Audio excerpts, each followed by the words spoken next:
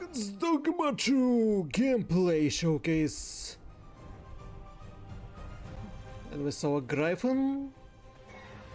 Oh, you can use Garpies to gain altitude.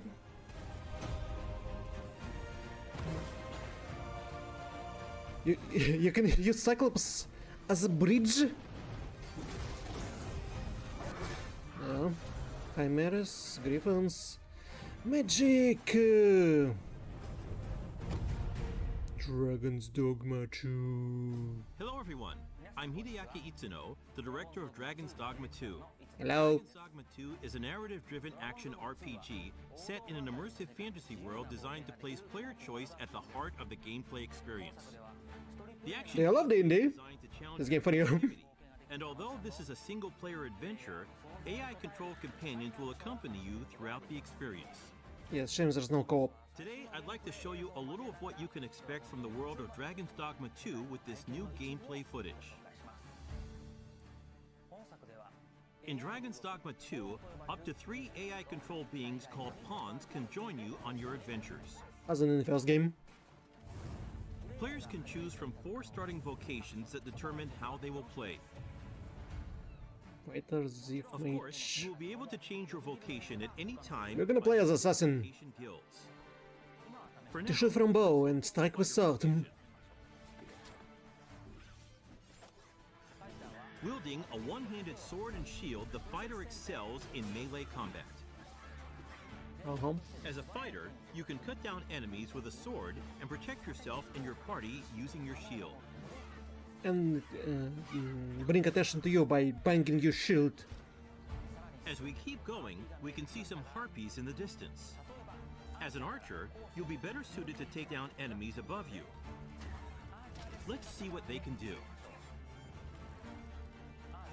The archer is a vocation that uses a bow and arrow to attack enemies from a As distance. assassin, you can shoot enemies and then beat them up with a sword. Make full use of your arsenal, including exploding or blighting arrows. You can also aim at your enemies like a third-person shooter.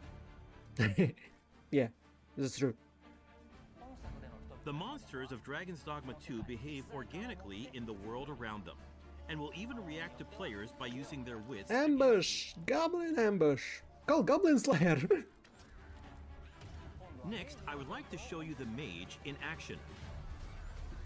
Mages excel at long-range magical attacks, as well as healing and support spells that bolster your party with various enchantments. Incantation also take a long time. Advantage in battle. The more advanced and powerful the magic is, the longer the incantation will take. Lightning strike. In addition to the pawns you adventure with, you will occasionally act with other inhabitants of the world. What's this? We're trapped. What? It's a Cyclop!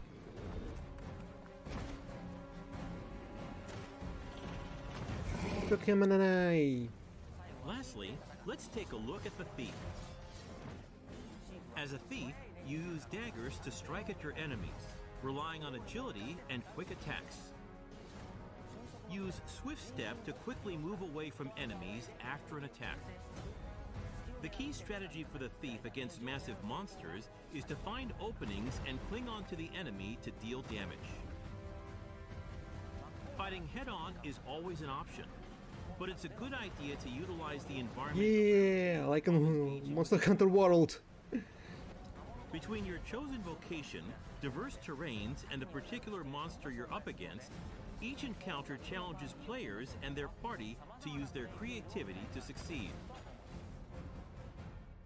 Cool. 2 nations prosper in the world of Dragon's Dogma 2. Vermund, the human kingdom, and Batal, the land of Beastren. In Vermund, That's a new. the Arisen who slay the dragon have ruled as kings for generations. This land of lush meadows and rolling hills is ripe for exploration. So there would be another reason except for us? In contrast, Batal is a rugged canyon nation with a city built on the site of ancient ruins. It is home to the Beastren and their unique culture. Yeah, the new race in second game. A different experience from the human kingdom, with diverse environments to explore and monsters to encounter. In your adventures, you might come across people who call out to you. Oh, have you some business with the apothecary, sir? Other times, you might receive quests from people who you aid. Excellent. Thought I'd ne'er make it. If I might be so bold as to impose upon you again, would you be willing to accompany me to the cenotaph and safeguard me from harm?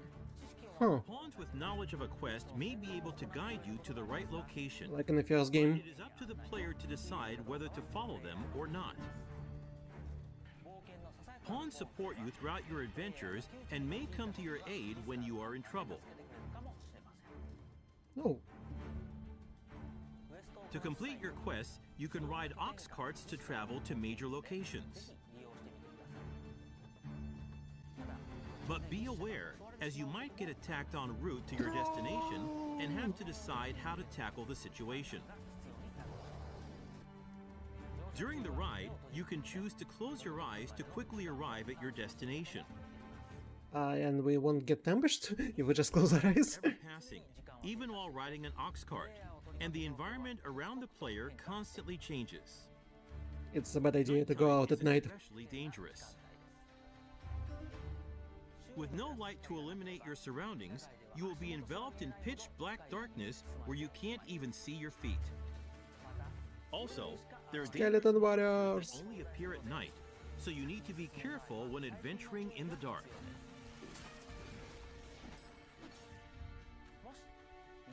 If you have a camping kit, you can find a campsite to spend the night and recover your health. Cool. Good evening, Arisen. Hello. 'Tis the honor of my life to share your journey, Arisen.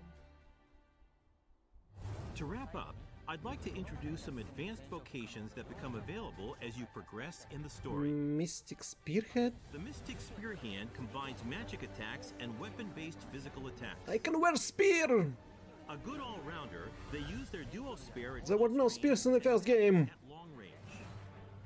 They can also use magic to block an enemy's movement or throw multiple items at once. The Magic Archer is a vocation that further specializes in long This one were. There were one.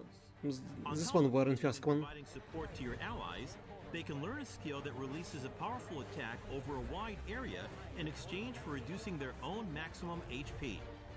And of course, there are other unique vocations you can look forward to. We have a playable version of Dragons Dogma 2 at the Tokyo Game Show Capcom booth. I'm not in Tokyo! Each player can experience very different playthroughs. We're very much looking forward to the impressions of those who get a chance to play. Dragons Dogma 2 is being developed for PlayStation 5, Xbox Series X, Xbox Series S, and Steam. Steam only, no, not PC? Thank you.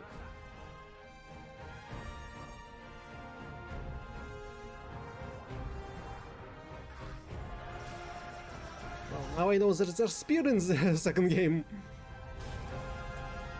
I'm even more looking forward to play it. Dragons Dogma 2.